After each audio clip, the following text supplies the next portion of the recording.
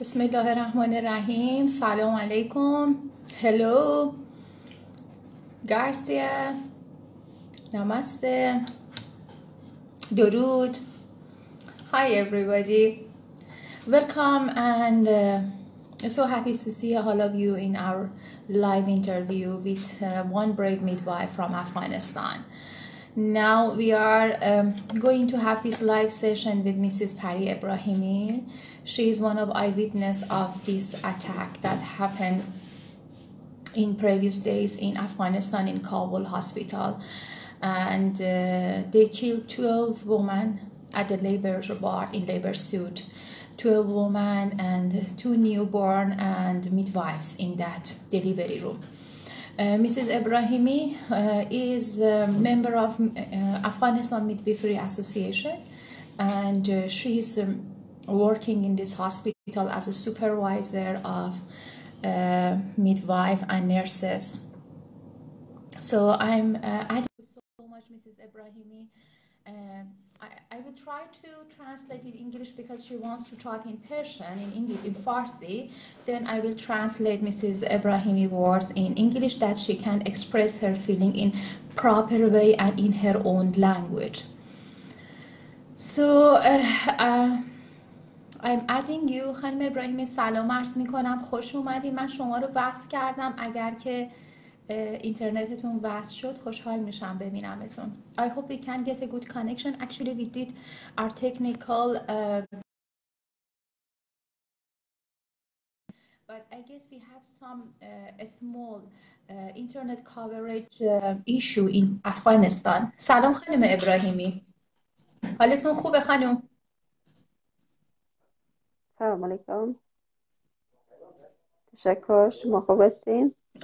تون برم. مرسی. خیلی خوش آمدین. ممنون که دعوت ما رو پذیرفتین. Thank you so much for accepting our invitation. تشکر از شما همزی که از من خواستین که من در این مصاحبه اشتراک کنم. بزرگوارین شما. تمام های دنیا اظهار تأسف و بسیار احساس ناراحتی داشتم بعد از دیدن این واقعه و امیدواریم که بتونیم با این لایوی که در کنار شما هستیم اظهار همدردی و صمیمیت و پشن کنیم، در کنارش بتونیم راهی پیدا کنیم برای کمک به شما که هر کدوم از ما میتونیم یه برین استورم اینجا باشیم و بتونیم راهی رو برای کمک به شما همکاران نازنین توانمند و شجاع افغانمون و کمک به این مادران نازنین داشته باشیم. اینا به انگلیسی بگم. I'm saying thank you to Mrs. Ebrahimi.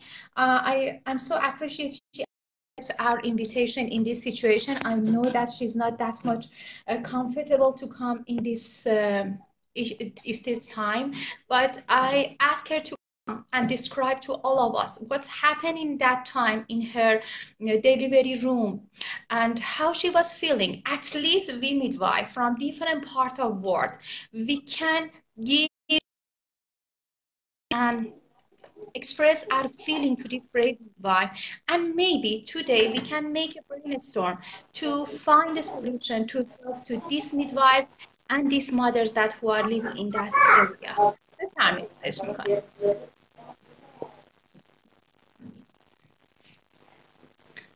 خودتون رو معرفی می‌فرمایید خانم ابراهیمی. Can you introduce please?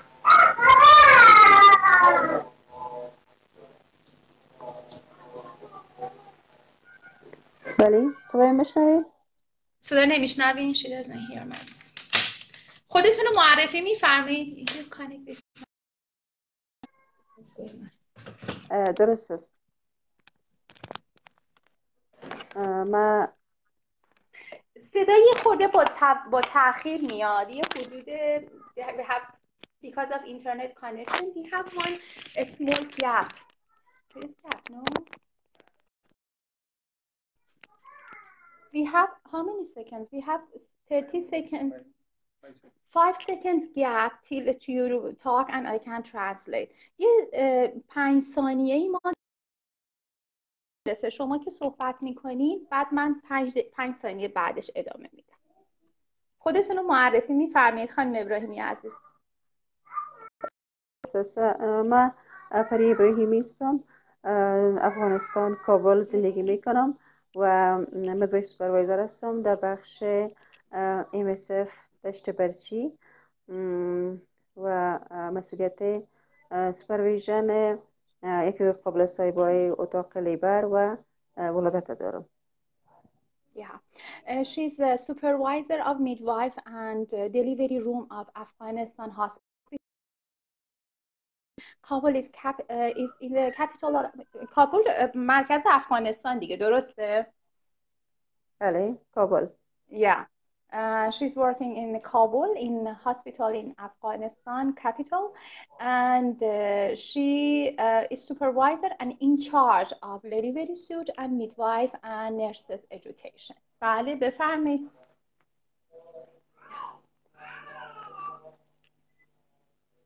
خب خانم ابراهیمی عزیز، شما کوتاه که منم ترجمه کنم که چه اتفاقی افتاد. What happened exactly in that day؟ چرا حمله کردن؟ Why they attacked to labor room? What was the reason؟ چه علتی بود یه دفعه حمله شد؟ حملهشان واضح است که اونا همیشه به هر جایی از افغانستان حمله میکنن، مردم بیگناه را به قتل میرسانند و اینجا هم امیر رقم بوده که داخل شدن و تماما مادرانی که حمل داشتن و تازه ولادت کرده بودن طفلای نوزاد و بیگناه را به قتل رساندن. یعنی هیچ سکیوریتی یا امنیتی دم در بیمارستان نبود که نذاره اینا وارد بشن؟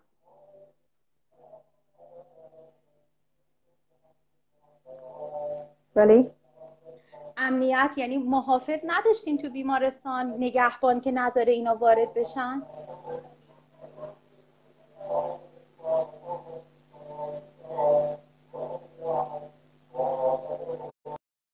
صدایتون درست نمیه. میگم یعنی شما نگهبان نداشتین؟ نگهبان نبود خب که محافظ وارد نشن؟ شفاخانه بدون این شفاخانه بدون مرز است، بدون مرز است، یعنی MSF. اینا به هیچ ارگان نیستن، مستقل هستن و هیچگاه نمیخواینم که با خود داشته باشن. ما گارد داشتیم که اونا مثلا نبودن. هیچ وقت ما از اسلحه و چیزا استفاده نمی کنیم و مراکزی خود. So she says that in that day, suddenly attack in our hospital, and we had some pregnant mother and some mother that she just delivered their baby. They came and they killed all of them.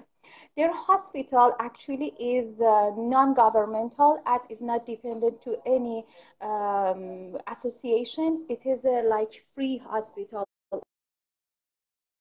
That's why their security guards who were standing there, they were not carry weapon or some other army people. They came easily inside hospital and they attacked them. خب این چجوری شد که این اتفاق افتاد؟ Can you explain in detail what happened on Tuesday, a blackest day in افغانستان؟ دقیقاً چی شد؟ آخه یه دفعه اینا همینجوری هر دفعه هر کی بخواد میتونه حمله کنه. آخه دلیلشون چی بود؟ برای چی حمله کردن؟ چی شد اصلا دقیقاً؟ خب اینا تروریست هستن. اینا میدونن که هر شکلی که بخواین داخل یک مرجع دولتی یا غیر دولتی شده میتونن. اینا به مجرد که آمدن داخل دهن دروازه یا گارد، اینا بالای افراد غیر نظامی، بالای گاردهای طبقه اوناس و طبقه ذکور ما شلیک کردن و بعد از اون مستقیم داخل شفاخانه شدن. عجب. She says that they were that when they came near our door, hospital door, just they shoot guards, they killed them, and they could come inside and attack to our people.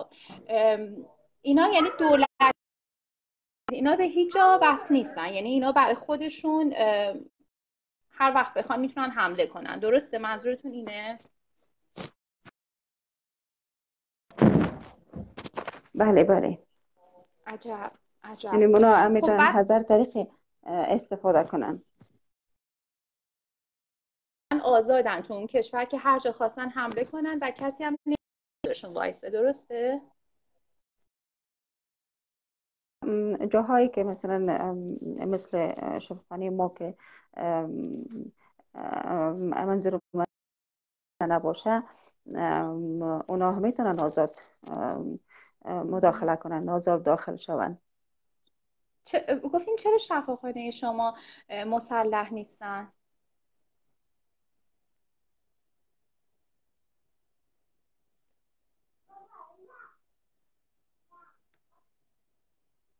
Mrs.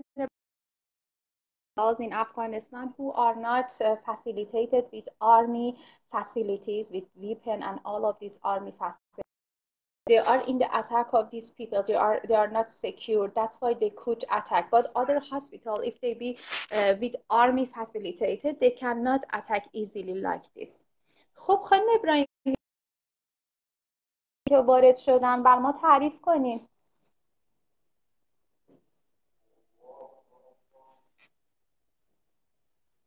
بله.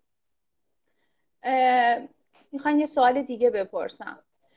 میخوام شما واقعا وقتی که اینقدر تروریسم میاد اونجا و اینقدر راحت حمله میکنه، واقعا میتونی اونجا کار، واقعا میتونیم بری بیرون از خونه و چجوری تو این وضعیت نابسامان به مادران میرین کمک میکنی وقتی اینقدر امنیت کمه؟ I'm asking her, do you feel safe when you have so much of army men from UN and other countries claiming that they are helping Afghanistan to live peaceful life? Do you feel comfortable to work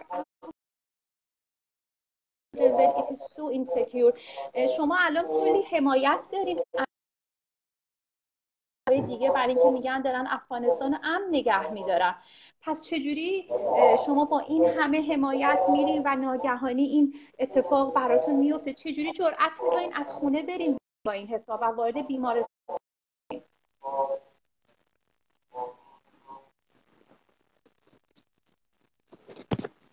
ببخشید میشه سوالتون دوباره تکرار کنید؟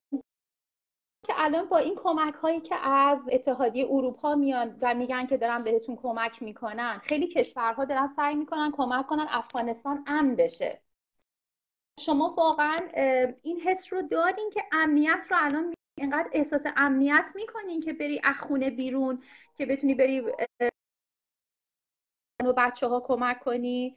یعنی واقعا کمک دعایی که دارن میگن داریم کمک میکنیم افغانستان برای مردمش، اتحادیه اروپا یا کشورهایی که اومدن کمک کنن برای امن کردن افغانستان، تونستن کمکی بکنن یا نه؟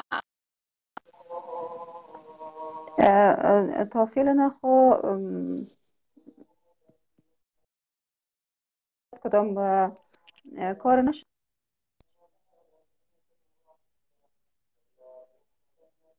صداتون قطع میشه، من نمیشنم.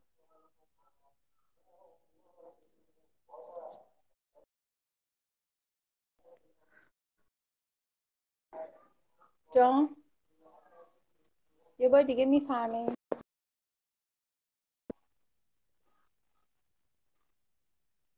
صدا قطع وصل میشه. الان خوب شد، الان صحبت کنید.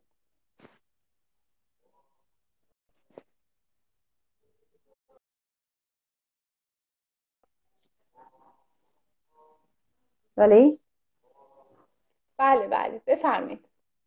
سوال منو شنیدی؟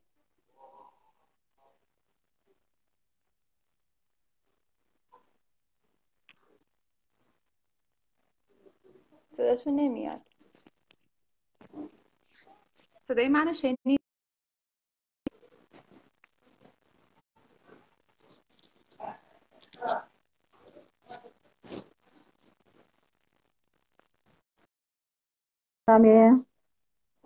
آره شما صحبت کنید، من ترجمه میکنم خانم ابراهیمی. این نیروهای کمکی که از اتحادیه اروپا میاد برای امن کردن افغانستان واقعا کمکی شما بازم احساس ناامنی میکنین میرین بیرون؟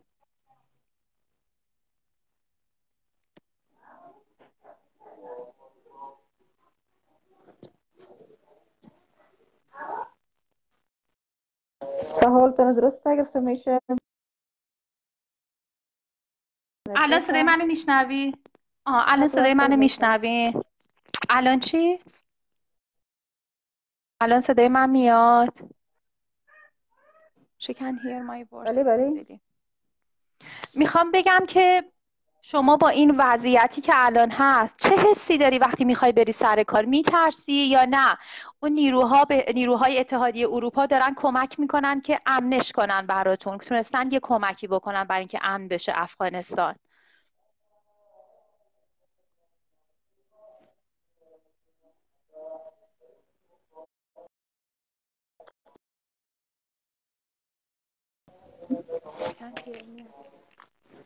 صدایتان قطع است.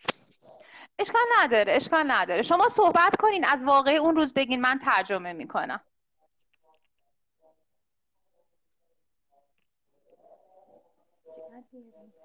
صدای من دارین با خود؟ بله.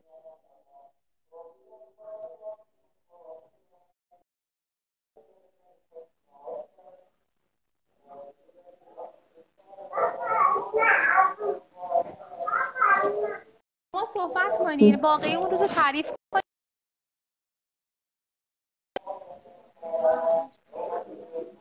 من فکر کنم صدا خونتون زیاده، صدای منو خوب نمیشنوین. واقعی اون روز رو تعریف کنین، من ترجمه میکنم.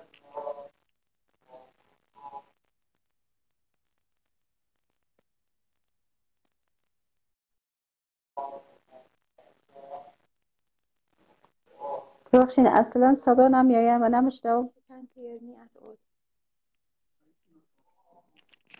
عزیزم الان صدای منو نمیشنوین؟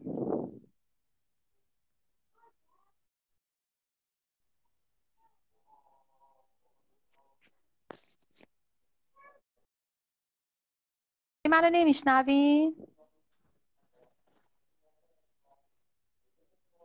ولی بفرمایید. شما تعریف کنین، شما اصلا از واقعی اون روز تعریف کنین. خب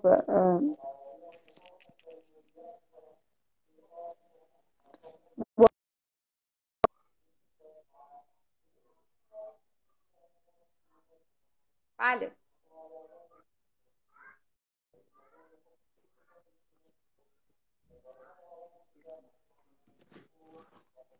صدای من رو میشنوین؟ بله. صداتون خوبه. خب بسیار خوب. واقع قسم بود که روز سه‌شنبه ما به شکل نرمال مصروف کارهای خود بودیم و ما خلاص شد میتینگ صبحانه ما. ما 2 مریض به اتاق لیبر خود داشتم و 2 مریضان به اتاق ولادت داشتم که خواستم که از اتاق ولادت خود دیدن کنم. میشنوین صدای من؟ بله. منم ترجمه میکنم همزمان، شما صحبت کنید. ایشون میگن همزمان، من زایمانی همزمان داشتم. همین که اومدم برم. She says that I had 2 patients in labor room and 2 in delivery room. In the meantime they were conducting the birth and she came to check others patient. Suddenly she saw some things like that. بله بفرمایید ادامه بدید. و وقتی که من مریضا را دیدم به قابله های خاتونا را مسئولیت دادم که باید اینا را ولادت بدن و بعد دوباره به اتاق لیبر رفتم و خواستم که اونجا هم ببینم که کدام مشکل وجود داره یا نداره. تقریبا ساعت 10 بود، 10 صبح البته، که زنگ هشدار به صدا آمد و ما ابتدا ما فکر کردیم که شایدی به شکل صدا آمده باشه یا فشار داده شده باشه. اما وقتی که کمی ادامه پیدا کرد توک شدیم و فکر کردیم که حتما کدام اتفاق رخ داده و عاجل از اتاق خارج شدم و به مدوایف خود صدا زدم که لطفاً از اتاق برایین. و ما به طرف سیفروم رفتیم. Exactly, I was and delivery room. We have 2 patients in labor and 2 patients in the birth time. I came to check my midwife how they are working. Just we have a round in that time. That since I left delivery room and I came to see our birth, what's happening in our birth, I heard the alarm is ringing. That in the hospital. So we thought maybe they are doing some examining that how this alarm bell is working, but we saw it continuously ringing. So all of us we went to CSR room to check what's happening there. بله.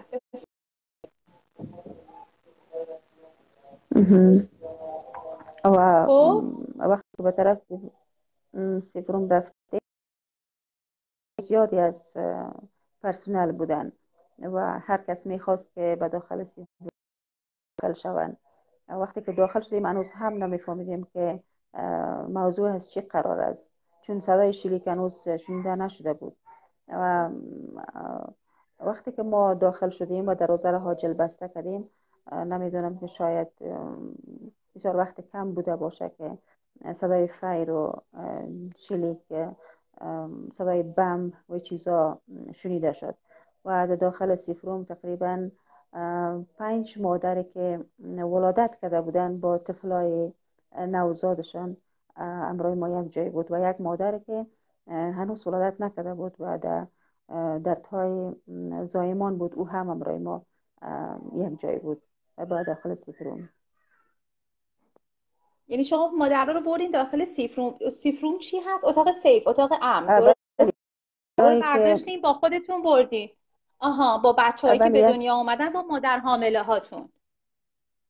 بعضی از مادرایی که مثلا ولادت کرده بود و اونا در اتاق پستپارتوم بودن، امی که زنگ زده شده بود و هر که به طرف سیفروم بره، اونا هم از جای خود بلند شدن و ما همراه خود حملشان دادیم به داخل اتاق سیفروم. و یکی اسم کرده بود و در جریان فتوای لیبر بود، اونا هم همراه ما بودن. So when she heard the alarm, all mothers who were in the delivery and the mother who were in them wake up, they took all of them in the safe room.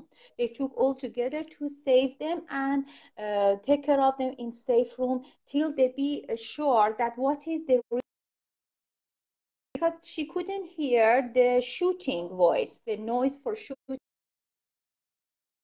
Just they were scared just to survive them in safety room. Okay, بعد چی شد؟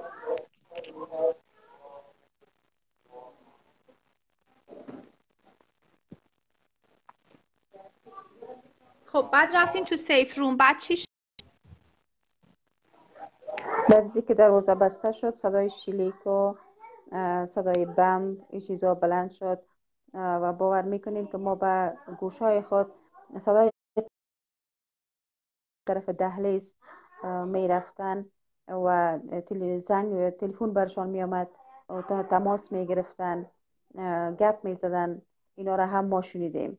بر ما بسیار سخت بود که داخل از او سیفروم اونقدر زمان مدت ما کنیم و او بلا صداهایی که از فایر بود و بم بریم. لحظه فکر میکردیم که شاید ما را بشنون و اونا ما را به قتل برسانند. و لحظه بسیار لحظه واقعا دردناک و فراموش نشدنی بود بر ما. Escaping and hiding ourselves in safe room. There was 5 mothers that she delivered with and 5 other mothers who were pregnant. She were in the contraction time. So they hid them in the safe room and tried to be quiet, that because the army people, they came inside the hospital and they were trying to be quiet, that this army doesn't understand they are escaped and hidden in that room. She says, you don't know, such a horrible scene. We saw all of us, we were scared, and we were hear the voice of their steps. They were walking and talking with phone, and we were hearing the noise and voice of fire. We were shivering and so scared, but we were trying to control our noises that they don't understand where they are. It was very, very horrible scene and scare.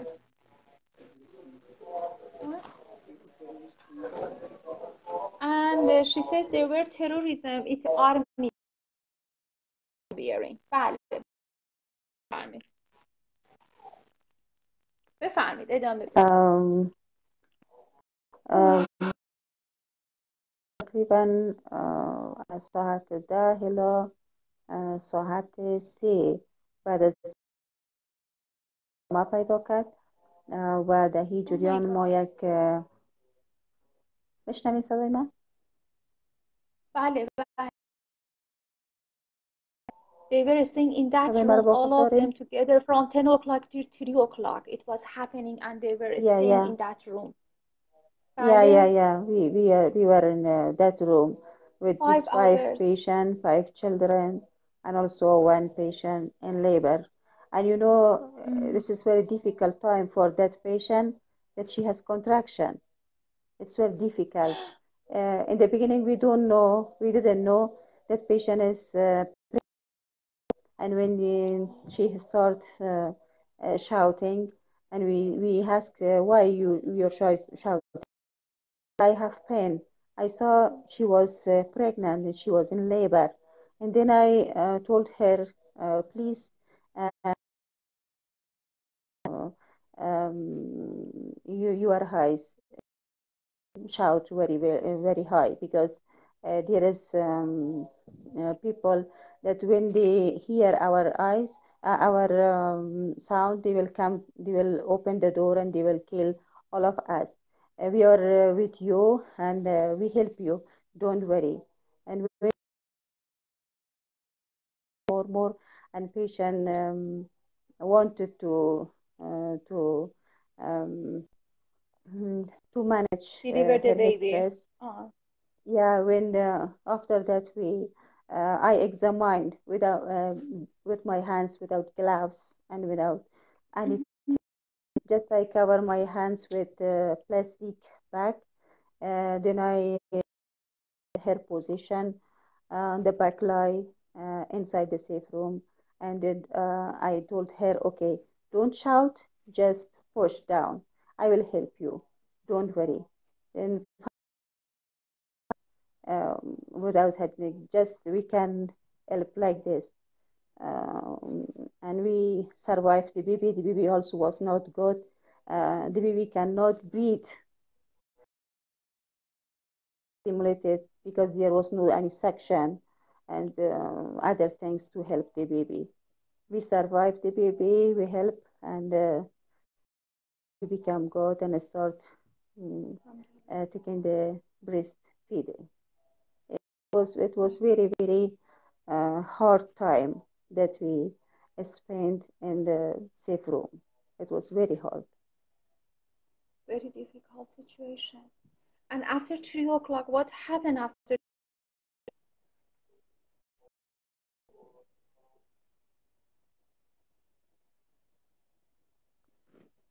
Sorry? Then,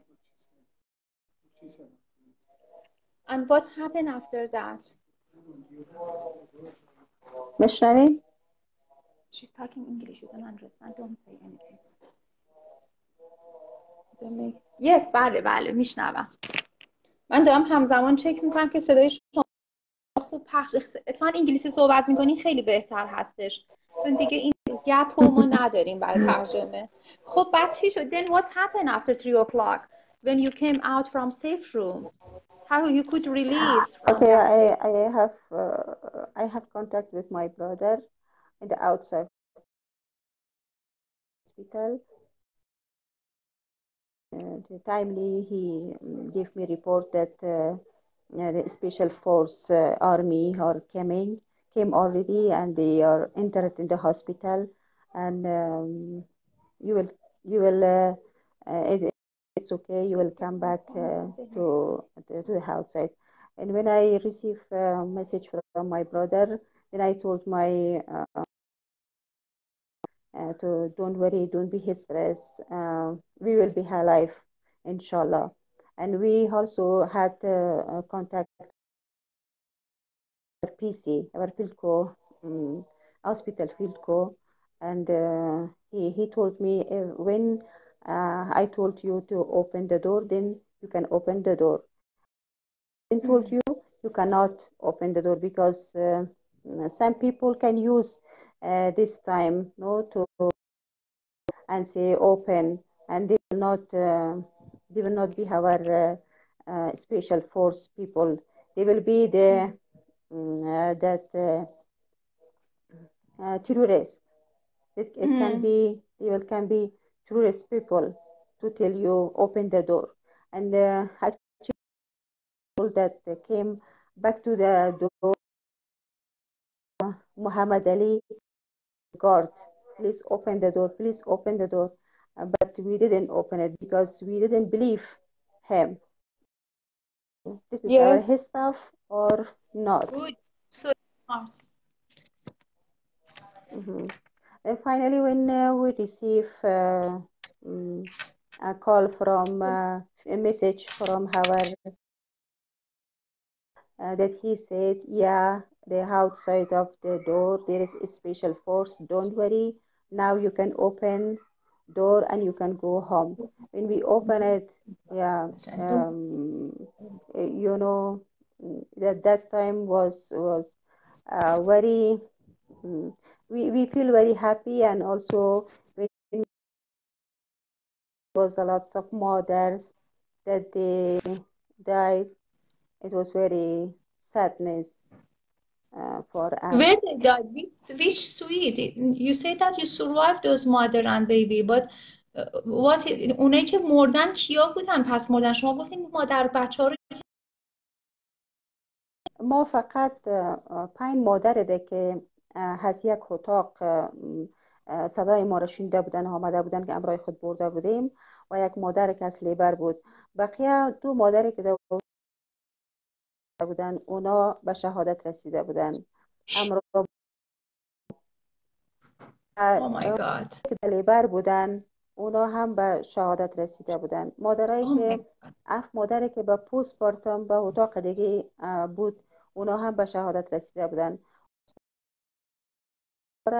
که طفلایشون ضرورت داشت که 2-3 روز بستر بانه داخل شبخانه و حتما شون و باز رخصت شون خانه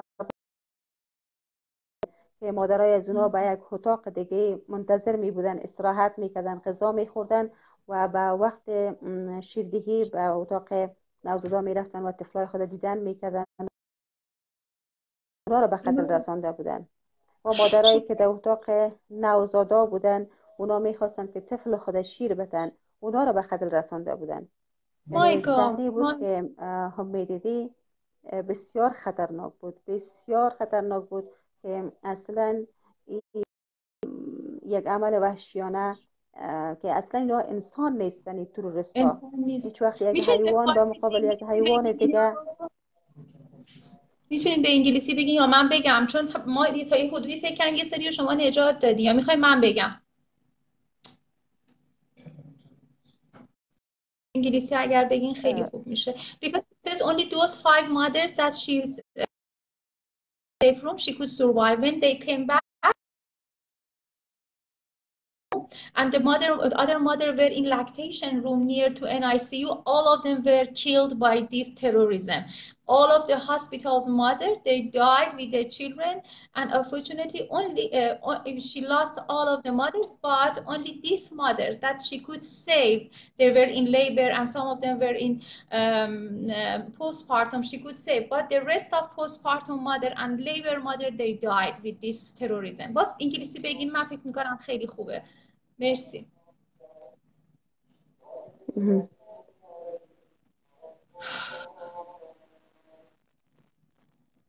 بفرمایید، میشنوم. ادامه بدین.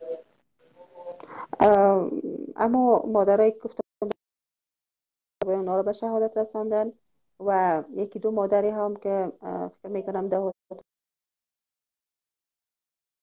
جایی که مادر را ما در ابتدا معاینه میکنیم و بعد از او تصمیم میگیریم که کجا روانشان کنیم، خانه و یا که بسترشان. او مادرم اینا به خطر رسانده بودن. And even یعنی other ببینین mothers, they were تعداد waiting everywhere زیاده. for outpatient clinic and in admission, they killed all of them too. Yeah. بله بله.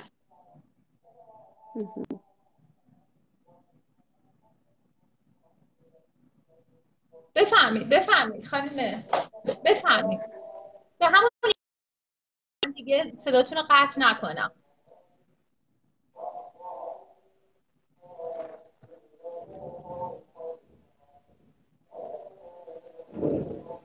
صدایتان نمیاد؟ من دوباره صدایتان رو با نمیگم. خود ندارم. میگن چند تا مادر و بچه روی هم رفته کشته شدن.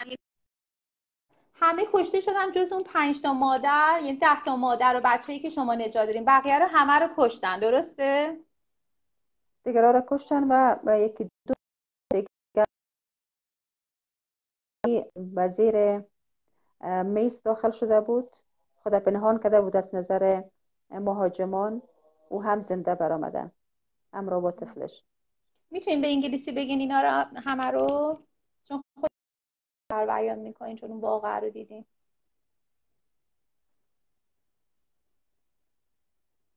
ببخشید. میتونین به انگلیسی بگین ادامه‌شو همینجوری، چون انگلیسی میگین خیلی واضح تر میشه، صدای دیگه قطع نمیشه من بخوام هی ترجمه کنم. همینا رو به انگلیسی میتونین بگین. آها. Just that 5 mother that are stay with us in the safe room, and they were alive, and 2 mother that they were in a postpartum delivery section, and they goes to under the table that because they wanted to, nobody told this, him told her and don't kill her, and she was alive.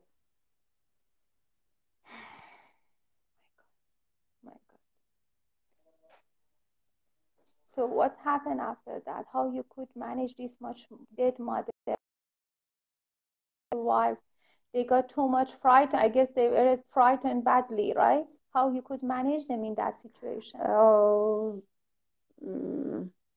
Okay, when we left the safe room, we told to special force that we have a patient inside the safety room, and they said, okay, you can go, and we will take care of them.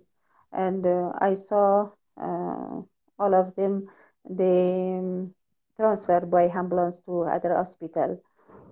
Children to they referred to the adult hospital, and mother as well.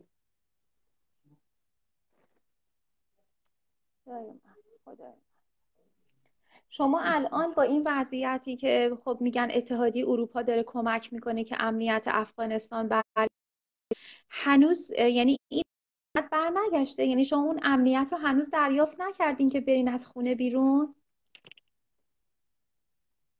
او کمک ها خب فکر میکنم برای وقات کرونا بوده باشه، کمک ها برای اینا نیستند. من تو دقیق خبر ندارم که آیا کدام کمکی به این طفلا یا به این مادرها شده یا نشده.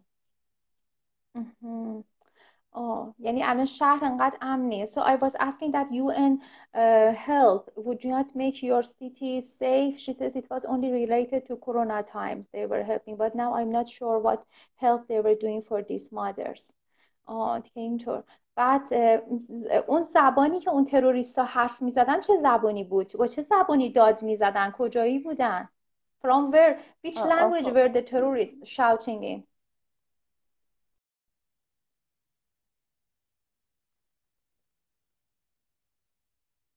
قطع شد.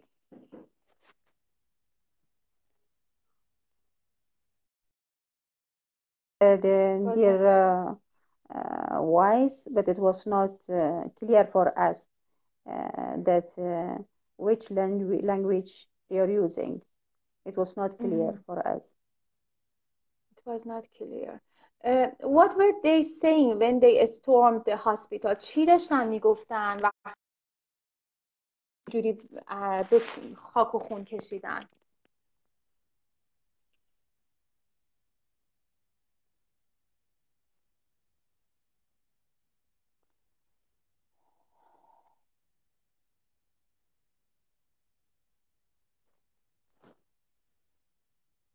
بله؟ چی میگفتن وقتی اینا حمله کردن؟ چی بود حرف حسابشون؟ نمیگفتن برای چی دارن این کارو میکنن؟ چی میگفتن؟ هدف از کی هاست؟ بله بله. از مهاجمان؟ یا بله بله. چی میگفتن وقتی داشتن اینجوری بیمارستان و شفاخانه رو اینقدر داشتن به خاک و خون میکشوندن؟ چی بود هدف گفتن؟ ما نمیفهمیم. You didn't understand which language they were talking, that to know that what was they were saying, understand. اونا گپ میزدن، ما نمیشنیم دقیق که اونا چی میگن، چه قسم در کدام لسان گپ میزنن و درباره چی گپ میزنن. فقط همینقدر صدای تلفنشان نمیشنیدیم که زنگ برشان میآید و اونا جواب میتن و گپ میزنن دیگه. خب زمانی است که شاید بسیار مشکل باشه. ما در مو حالت بودیم، بسیار مشکل بود که دقیق گوش بگیریم و با کی حرف میزنن. بله. You could not hear yeah, you couldn't hear in that situation because you were so much stressed and you cannot focus in their talking. It was not very obvious talking. Understand? مثلا از اعضای MSF wasn't there local police rather than MSF members? It is Efrat asking this question. پلیس نداشتیم، پلیس محلی که بیاد به دادتون برسه یا نیروهای کمکی یا اعضای MSF؟ چی وقت؟ نه همون موقع پلیس نبود اونجا، پلیس لوکال محلی نبود کمک کنه بیاد به داد مردم برسه، این صدای شوت بشنوه بیان کمک کنن، یا نیروهای حمایتی؟ در اون منطقه است حمایتی است. این قسم موقعات به نظر من، اگرچه من یک شخص مسلکی در بخش طب هستم، بخش نظامی نیستم، اما هی به یک نیروی خاص ضرورت داره. در این جایا باید مداخله کنه و حیات مردم ضرورت است که بیشتر براتون اشاره کردم. سپیشال فورس بود که آمد با پلیس محلی. پلیس محلی هیچ کاری کردن نمیتونه. اونا فقط برای نظم و مثلا در دیسیپلین روزمره هستن که وقات عادی است. این وقات بسیار خطرناک است و اینا دیفنس میخواد. بسیار مجهز با مهارت نظامی کار است که بیاید و به کمک مردم برسه. Local police cannot do anything in this situation. They are only for routine daily regulation and policy. They are not that much facilitated to interfere in these critical times. They need some special army police and army security that they were not available that time. متوجه شدم. خانم ابراهیمی، افغانستان چجوریه بعد از اینکه آمریکا اومد و اون حمله رو بر علیه طالبان شروع کرد؟ الان چجوری شده؟ شما به عنوان یک افغانی الان احساس امنیت میکنی با اومدن آمریکا؟ بهتر شده زندگی الان اونجا یا نه؟ I'm asking how's life in Afghanistan since US and allied forces started a war against Taliban. Are you as an Afghani feeling safe? Was life better now? بله بفرمایید. میشه سوالتون دوباره تکرار کنید؟ پرسیدم که الان از وقتی که آمریکا اومده و اومده طالبان رو از بین برده، بدتر شده وضعیت افغانستان، یعنی حضور آمریکا برای از بین بردن طالبان امنیت رو بیشتر کرده برای شما؟ الان به عنوان یه افغانی احساس بهتری دارین یا بدتر شده یا تفاوتی نکرده؟ خب خوب زمان طالب، بله اون وقت بسیار سوال دارم این قسم بود که یعنی حال ما احساس آرامش میکنیم. یعنی بله دقیقاً، یعنی کمک کننده بوده حضور آمریکا. She says it is better now since US came. They make more safe because they could make a good security against Taliban. بله خوب است، منتها عادی است. هر روز است، هر روز انتحار است، هر روز انفجار است. نمیفهمی که چی انفجار میشه. مردم مجبور هستند که زندگی کنن و مجبور هستند که احتیاجات روزمره خود، زندگی خود مکمل کنن، به دست بیارن. اونا مجبور هستند که گشت و گذار کنن. اگر چیز سیف نیست، زندگی در افغانستان سیف نیست، اما باز هنوز سیف نیست.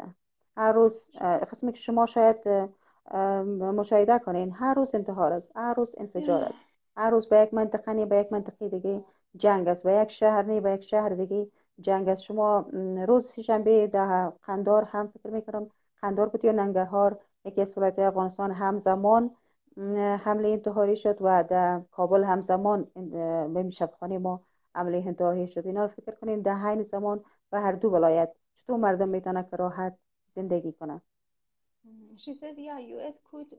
زندگی زمانی راحت بوده میتونه که این موضوعات انتحار و انفجار جنگ چیزا نباشه. She says we are not since still we have many war in our places between city even happen, and suddenly some exploring happen or some war happen that is unexpected. So even they cannot control this big unexpected intihari attack. I don't know exactly what is intihari in English, but she says, what's that? Terrorism attack. She says it is unexpected and it's happened daily from morning till evening without even knowing where, sometimes in different places. Cannot believe that they want to do this terrorism attack, and still we are not safe. They cannot control, and it's not small things. خانم ابراهیمی، شما چه کمکی از ماماهای کل دنیا میخواید؟ Would you ask for from the midwife around the world؟ چه انتظاری از ماماهای براتون بکنم؟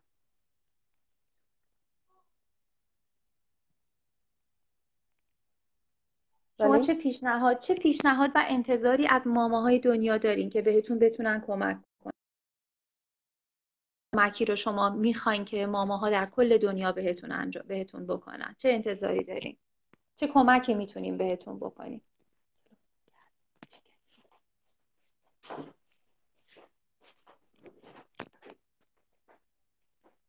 ما چه کمکی میتونیم بهتون بکنیم؟ خانم ابراهیمی عزیز، از ما چه انتظاری دارین؟ از ما ماماهای کل دنیا. از شما میخوایم که ما قابله ها را کمک کنین، صدای ما را به دیگر جهانیان برسانین تا اونا بتانن، به خصوص کسایی که در کشورهای اروپایی مقامات بلند قرار دارند، این همچو افراد گپ بزنن.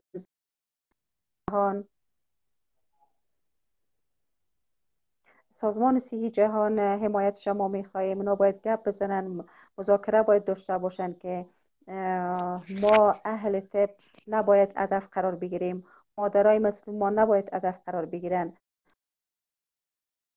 آمده نباید هدف قرار بگیرن.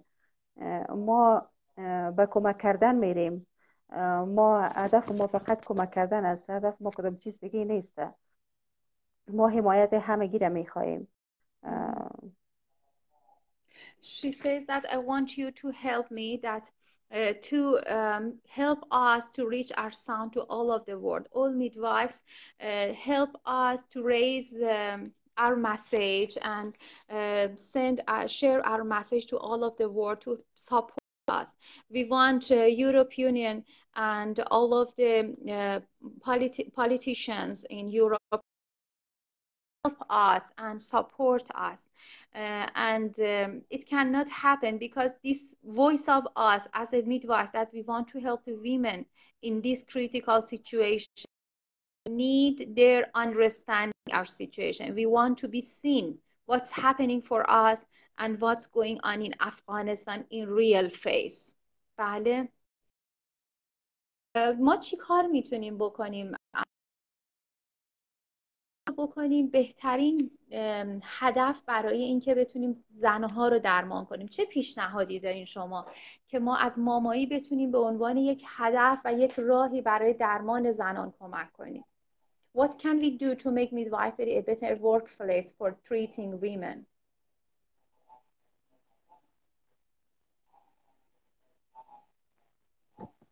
چجوری میتونیم از ما کمک بگیریم برای درمان این زنان توی منطقه شما؟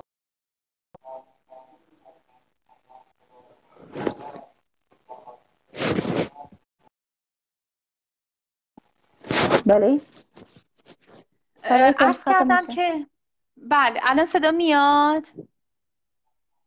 چی کار ما باید بکنیم مامایی برای رسیدن به این هدف؟ از چجوری از مامایی کمک میخواین که به کمک به زنها چه هدفی میتونیم پیاده کنیم از طریق مامایی که به درمان زنان بپردازیم؟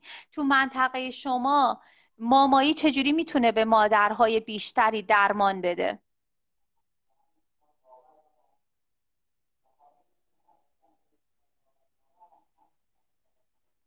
نمیدونم تونستم سوالمو درست بگم. بله. از مامایی ما چی کار میتونیم بکنیم که رشته مامایی رو به درمان زنان ازش استفاده کنیم؟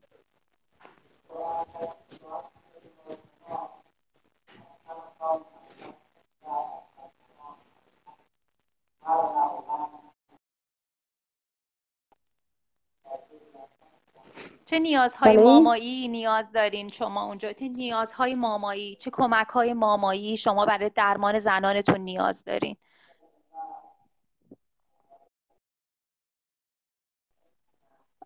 چه نیازهایی دارین برای مامایی زنان، برای درمان زنانتون تو رشته مامایی؟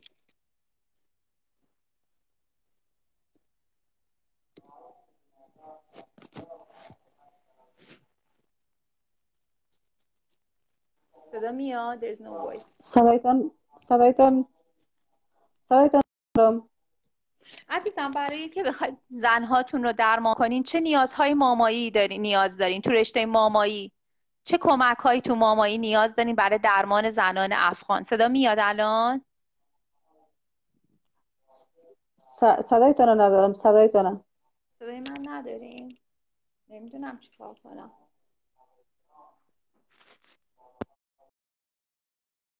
صدا میاد؟ بله. الان صدا میاد؟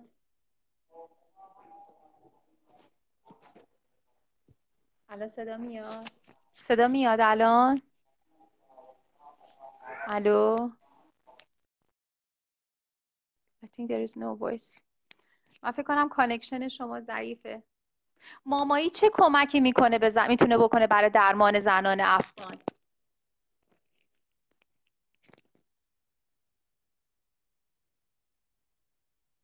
فکر کنم نتش her net is not proper working.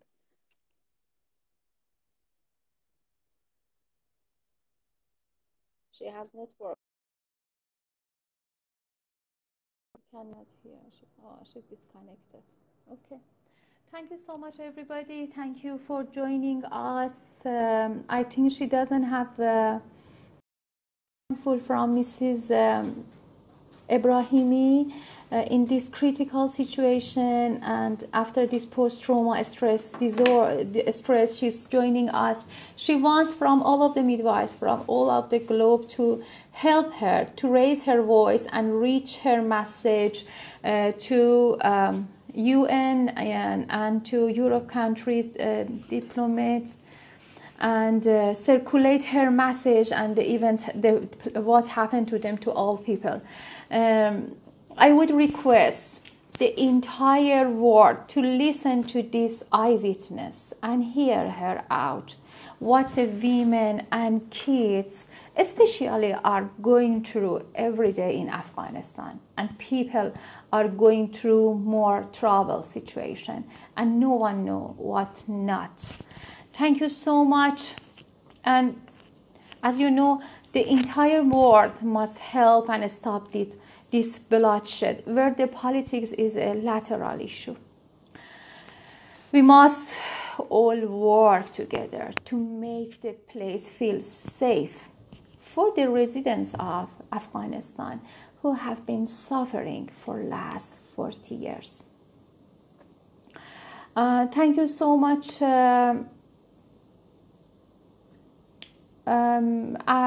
Thank you, Effat. Effat is written, actually the reason and target of terrorism should be clarified. Worldwide justice without prejudice should be provided. Infrastructural mental improvement. Midwife convey the passion and morality. Thank you so much, Effat. Yes. Unfortunately خانم ابراهیمی ممنون از اینکه تشریف آوردین. صداتون قطع شد، فکر میکنم اینترنتتون دچار مشکل شد. انشاءالله که خدا به شما کمک کنه. ما هم بنا به درخواست شما سعی کردیم این برنامه رو ترتیب بدیم که صدای شما رو به گوشه هایی از دنیا برسونیم که انشاءالله یک کمک کوچیکی از طرف ما حداقل به این صورت بشه انجام بشه.